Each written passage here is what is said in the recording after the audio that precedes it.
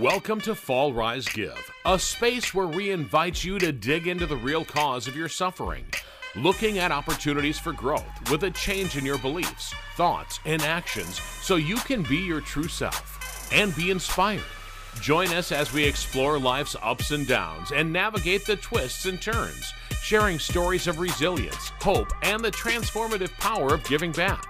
Whether you're looking for a change, in recovery, or simply seeking inspiration, this podcast is your go-to for candid conversations, raw emotions, and a whole lot of heart.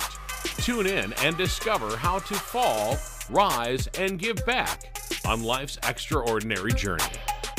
I'm not a dancer, I'm just going to tell you that right now. Welcome to Fall, Rise, Give, turn struggles into opportunities by being your true self and help others. I'm bartender Bob. That's Kumar. Neither of us are dancers. I went and saw live music yesterday, Kumar, and I've decided I'm not a dancer. All those years in high school, all those years ago in high school, when they had dances and stuff, I went to one dance in my entire career in high school. Last night, I stood by the side of the wall and just watched other people dance, but I am not a dancer. I'm just going to throw that out there and get it out. Just get it out of here. Yeah, and it's kind of funny. We're similar in a lot of ways. We're different in other ways. It's kind of funny being brought up Indian, and Indian movies, Bollywood as they call them, they're basically musicals. There's all of a sudden the plot will stop and everybody will get on the dance floor and start dancing. Every 10 minutes there's a new song in a Bollywood movie. And so traditionally speaking, men in Indian culture dance a lot. And so that was kind of ingrained. I went to dance classes even when I was in Minnesota in middle school, based on an Indian community thing that we went to. And so I grew up dancing. I remember putting it down, man, in college, in high school, going to clubs. Yeah, I love to dance. I went to a corporate event last year, and I didn't want to dance because I feel I'm old and, out of shape, whatever. But I actually finally went down there, and I danced for one song. Yeah, I used to dance. I don't dance much very often, but dancing is a good way to just kind of let it all loose, and just groove with the moment, kind of be present. So, yeah, it can be cool, but I hear you. Sometimes people are afraid to get out there and let loose because they may not be good dancers. My foot will tap, my body will move, and I'll do the Denny Terrio pointing up to the sky, pointing up to the stars. That's about as dancey as I get. That's and that's all you can expect. That's all you got. But the fact is, you're moving with the groove of the music, right? And I think music is such a powerful tool to get us excited. And so, music is one of the top 3 things that you can do for yourself, for your soul, to get yourself excited, to get yourself moving. I listen to music every day. I don't always dance every day. Obviously, I don't dance hardly at all. But music is a really powerful tool. Yeah. Right. So, all right, let's parlay that into our topic today, which is personal power and trust. And so, for myself, I don't trust that I have the rhythm to make it look like like it's effortless. Some people will get out there on the dance floor and they'll make things work, and it's like, how did you move, and how does that look cool? And I go out there and try to do the same thing, and it looks like. Nothing against epileptics, but it looks like I'm an epileptic in a slippery store. So you know what I mean? I'm just moving around and it doesn't look like anything. It looks like somebody's gonna push me over and make fun of me. Yeah, but let's get real. You and I are not going to dance with the stars, right? And most people aren't. Right. Who are we trying to impress? We're trying to just be ourselves, enjoy the music, and that's kind of what life is all about. Enjoying the moment. Getting out there, just be yourself. Listen to music, groove as much as you can. I see people, free spirit dance. I watch a little bit of reels on Facebook, and I get these people that are dancing to Billie Jean and Michael Jackson, and they got like hundreds of thousands of views. People really enjoy watching superstars dance, but we don't have to be superstars. We don't need to impress anybody. We're just out there grooving, having a good time. Well, maybe that could be our $1 million idea right there, Kumar. Get out there and just be yourself. Just be yourself. Exactly. So let's talk about personal power. Let's talk about, being you and being powerful, being you. That's it. A theme of this book and this podcast is to help you realize who you are, what your true desires are, what your true fears are, and help you figure out, what you want in life. And nobody can do that for you. You have to do that through your own personal power, reflection, meditation, prayer, whatever patterns that you've developed, your thoughts, beliefs, actions. And to get there, it's a long journey. So let me take a step back for a moment. We're applying the principles, the emotional, spiritual principles of the seven chakras into this philosophy. Like I said before, I've studied them for 19 years. You could say 20 years, but my wife wants me to say, hey, just round it up to 20. But actually, no, I've been studying it for 19 years. And so the first thing that we did when we talked about it, we described all the chakras. And a couple of weeks ago, we talked about chakra number one, the root chakra. It's acceptance, where you're at today, being grounded, accepting the things that, where you're at, things that you can't change, things that maybe you have the courage to change, the things that you can. We talked about the serenity prayer. Last week, you talked about your purpose. What's your true heart's desire? What are the things you've always wanted? What's the skill? What's the gift that you have? And then you start to get reflective on what it is that you want. And you're like, okay, I want to do something. I want to be a music artist, or I want to start a business. A lot of people may want to start a business or may want to create more financial security for themselves, may want to go for a new job. So the third chakra is where we get stuck the most in our personal power. That's our gut chakra. That's our stomach chakra. A lot of fear, doubt, anxiety gets stuck in there. And it's where our self-esteem gets stuck. So how do you overcome that? It's been a challenge for me personally. This is where I get stuck a lot. I got a prayer from, or what they call the promises out of the attitude adjustment program, as I call it, the AA, is one of the promises says, fear of people and economic conditions will leave us. And I want to talk about a little story that I learned way back when from a guy who's a very famous author. A lot of young people may not realize him today, but Norman Vincent Peale wrote a book called The Power of Positive Thinking. And we really have to dig deep down to go after what we want through positive thinking and possibility thinking. So positive thinking gets us into the possibility world. Negative thinking or realistic thinking stops us from going after what we want. So in the book, and I think I listened to the book and audiobook years ago, and he said he met a guy who told him the story about a prayer that he has mentioned. Norman had a prayer, and this guy came up to him after one of his seminars and said, my father struggled as a traveling salesperson all of his life. He would never close a deal. We'd move from town to town, and we'd struggle all through our life until one day he chose to start doing your prayer, and his life changed dramatically. He started to close more deals. We became super successful, and we had a nice upbringing. And my father always did this before every sales call. And here's what the prayer goes like. And I remember this prayer, and I've done it before job interviews, before sales calls years ago when I used to do sales. But whenever I get into a presentation or whenever I get into a thing, I may have a little fear of presenting to people, or may have a fear of whatever. And here's a prayer that I do. And again, it's not anything religious, but it is talking about God or higher power. And it goes like this. I believe I'm divinely guided. I believe I will always take a right turn in the road. And I believe God will always make a way, even if there is no way. There's a lot to unpack there. We're not necessarily going to unpack it, but just basically is, I believe I'm divinely guided. I believe I will take a right turn in the road, and I believe God will make a way, even if there is no way.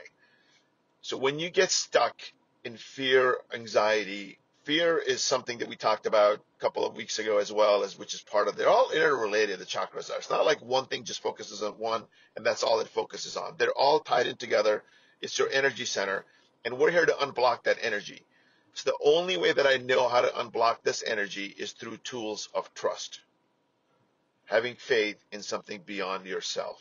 Does that make sense, Bob? Yeah, it makes total sense. And honestly, that prayer, that's a lot of what when I get stuck in something, if I'm thinking, I used to read at my church, and I know we've talked about being Catholic and being brought up Catholic and stuff, and I used to be a reader at my church, and even though I did radio for so many years, I hate talking in front of people.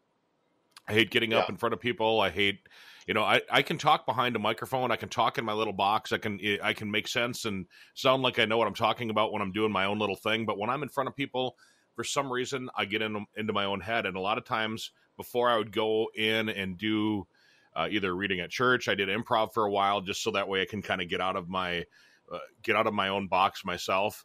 I always said to myself, do the best you can. God help me to do the best that I can in the situations that I have. So it's similar to what Peel's prayer was, but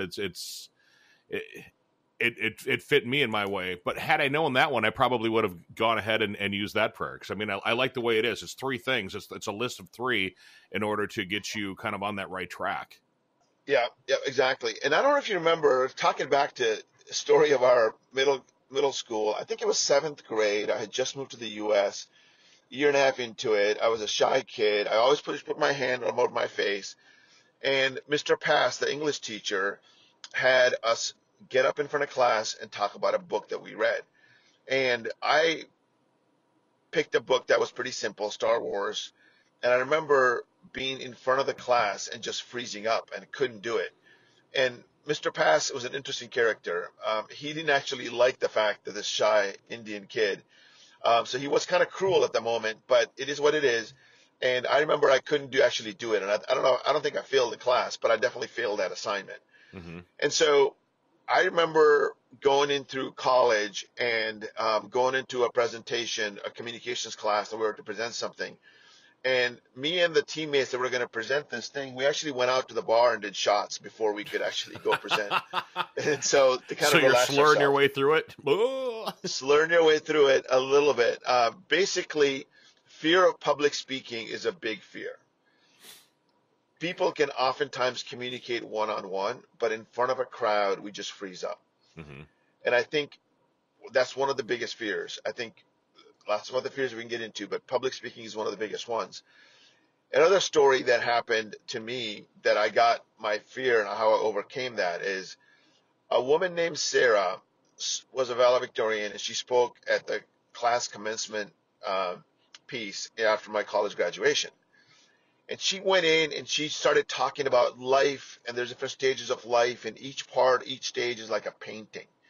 You create what you wanted to create, and you've got this beautiful, tapestry of colors and life and all these stories around a particular painting. And she went on and just rocked it. She killed it.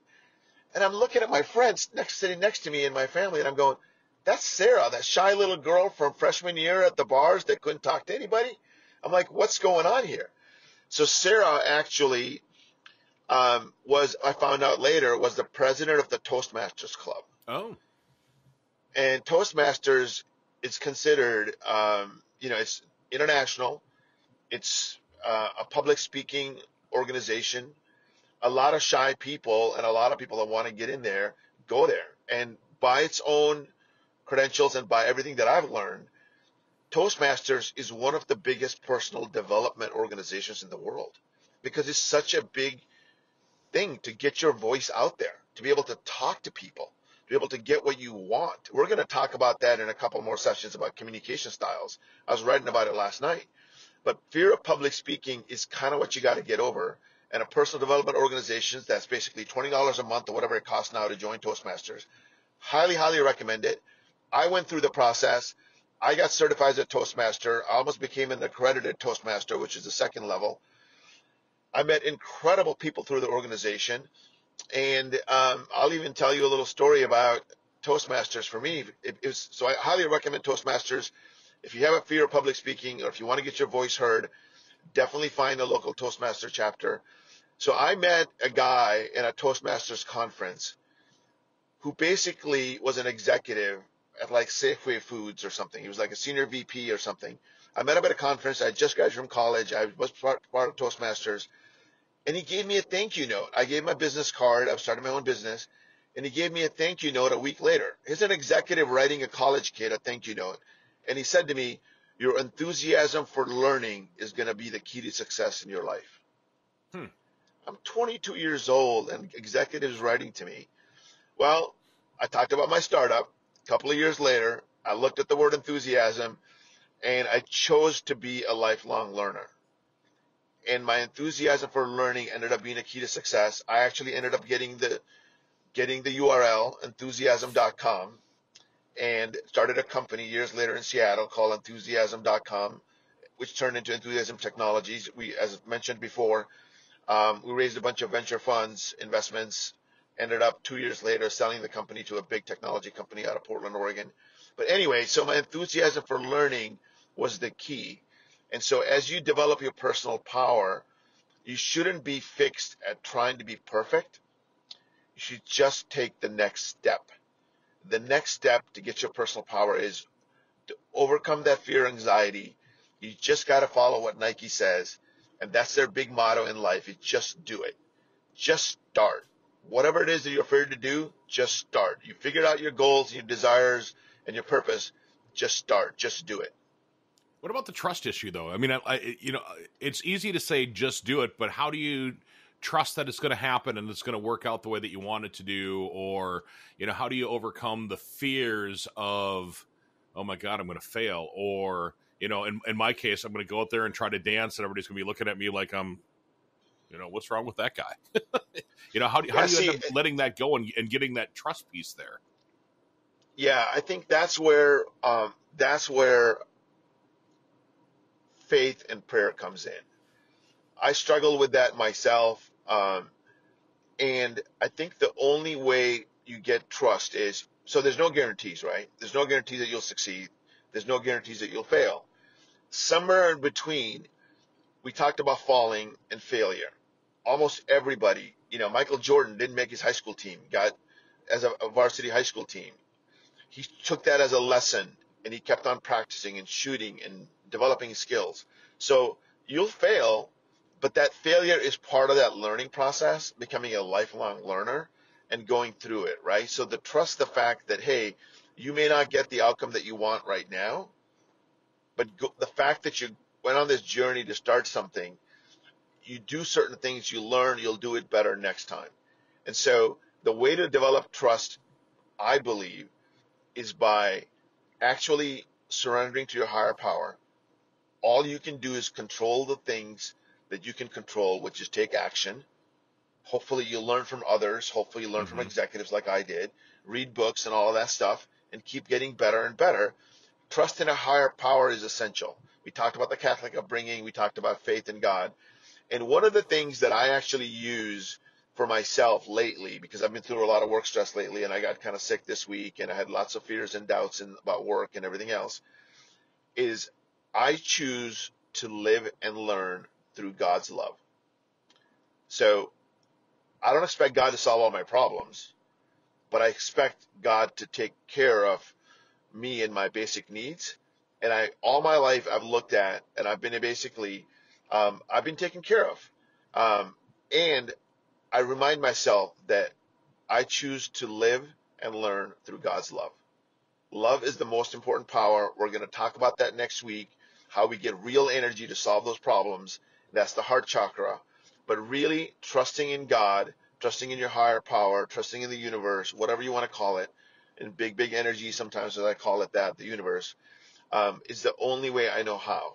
And almost everybody from Einstein that we've talked about believes in a higher power that's guiding the universe and guiding you. And we're going to talk about intuition and listening to yourself. So you're not going to be guaranteed success, but you'll be further along on the journey by trying and by trusting rather than you are by being fearful or being pessimistic or being realistic. Sometimes when you do stuff like that, that causes that anxiety inside of you. It's like, oh my gosh, I'm going to be able to, I'm going to do this, I'm going to try this, and then you walk up to the ledge to take that first step off into doing that, and then all of a sudden your anxiety pulls you back, and it makes you start to second guess and start to second think about the things that you're trying to do or the things that you're going to accomplish, or you got that little voice in the back of your head that's got that self-doubt that you have. And I know that I'm not the only person that has that. I'm guessing that everybody that's listening to this and everybody that that's ever thinking about listening to this has had that anxiety and that feeling of, oh my God, what if I fail? What if this doesn't work out the way I want it to work out? And what if the world comes crashing down around me? And Yeah, totally, right? And so we all have those fears, and I think I mentioned it before. Fears are false fears could be, somebody said this a while ago, years ago, that I recognize, false emotions which appear real. They appear real to the person who's feeling them. For me, anxiety is real around my professional or my financial securities or whatever. I've been struggling with that all my life. I think I've talked to you about it before. As a kid, I was afraid of being a bag person or a bag lady or whatever, right? So they're there, but you got to take the next step. You got to take the baby steps. If you don't know how to start a business, maybe Google search on how to start a business. Take the next simple step. You don't have to climb a mountain in one day. You start on the path. You go to the parking lot to the base of the mountain, and today you're going to take, you know, a mile hike up the hill. Just try it. Starting a business, I've had 3 or 4 failures, but I had one success that carried me through. We're not guaranteed that our process is going to be successful, but we started it. We started it and probably had 10 or 20 people. Now we've got hundreds of people, and then soon we'll have thousands because we're advertising on Facebook and other places. And we reached 50,000 people that saw our ad yesterday. That's pretty cool. We had hundreds of people that went into our site yesterday to go listen to it. So it's step by step. I had fears about this project this week. I had thoughts about it, but we're just taking baby steps. We're not expecting to be rock stars and having 1 million downloads by, the next couple of months. We're just going to make progress slowly. Take the next step. Follow the Nike model. Just do it. Just start whatever it is that you want to do by focusing on what you want, and then know that the universe or God or higher power will take care of the rest. Isn't it kind of like that movie from the 80s, the one, What About Bob?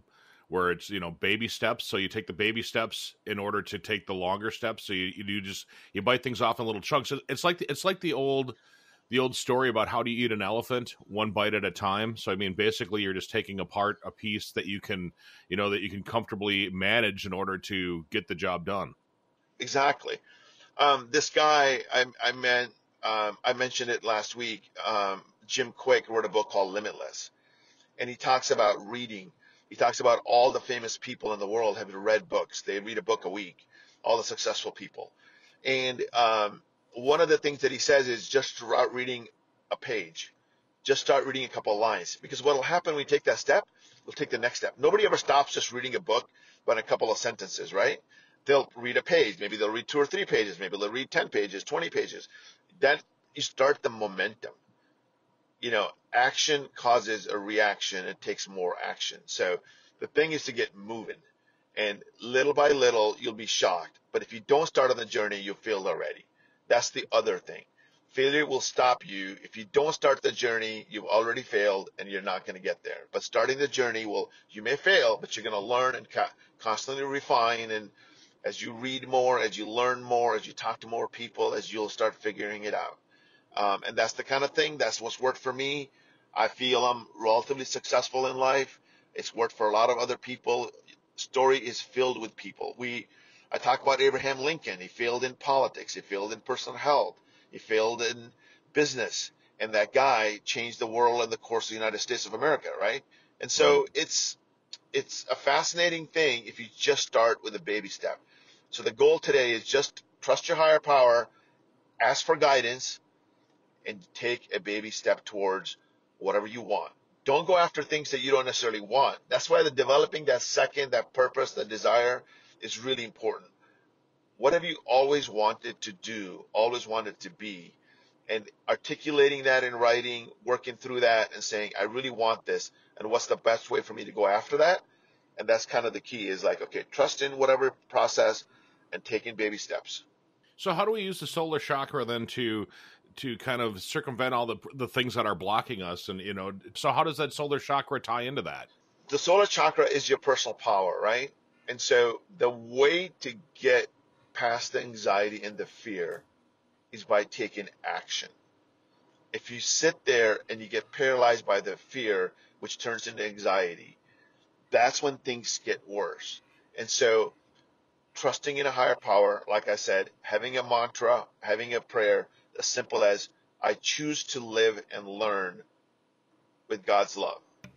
I choose to live and learn with my higher power, whatever that is. Having a trust in the universe, having trust in something beyond ourselves. We talk about giving. As soon as you start thinking about how you can help others, get outside of yourself, your life starts to get better. You start to get power to yourself. So the way to use that chakra is by actually trust, building trust. You build trust by actually having faith in a higher power, knowing and thinking about how many times in your life has a higher power come and saved you. How many times have you gone to a situation and like, oh my God, this was a small miracle or whatever. All of us have reflections or pieces in history that were like, something came around the corner, you were hungry for the day, you found a piece of food. I had a situation like that in Paris. I got lost and I had no money in the pocket, and next thing you know, I'm in line at a Burger King in Paris, and I had no money in the food, and I asked the person behind me, they're like, yeah, I'll give you whatever cash I have, and they ended up buying me lunch. The person was a high school mate, obviously we're in an exchange program, but they had enough money to pay for me for lunch, whatever. So you will be provided for. Anything to do in life, you have to have trust. We trust when we go on the side of the road, when we're driving on a 2-lane highway, that we are going to be on the right side of the lane and the other person crossing on the other side of the street, we trust that they're going to stay in their lane. So trust is a big part of life anyways. Just use that trust to apply it to your individual venture of whatever you want to be, an artist, a new job, a new business, and just take that baby step. Just do it. That's the motto. Just do it. And just believe in a higher power. Hey, do me a favor. Give me that prayer again, the 3-line prayer. Awesome. That really is a good one. Again, it's by Norman Vincent Peale, classic American author, Power of Positive Thinking, and it provided success to this guy and his dad, and I'm sure lots of other people. It goes like this. I believe I'm divinely guided. I believe I will always take a right turn in the road. I believe God will always make a way, even if there is no way. Thank you for joining us on this episode of Fall, Rise, Give, where we explore stories of resilience, growth, and giving back. If you enjoyed today's episode, please visit our website at www.fallrisegive.com. Also, consider subscribing to our podcast on your favorite platform and leaving us a review. Your feedback helps us to continue to bring you inspiring stories. Stay tuned for our next episode, and remember, every fall is a chance to rise, and every rise is an opportunity to give.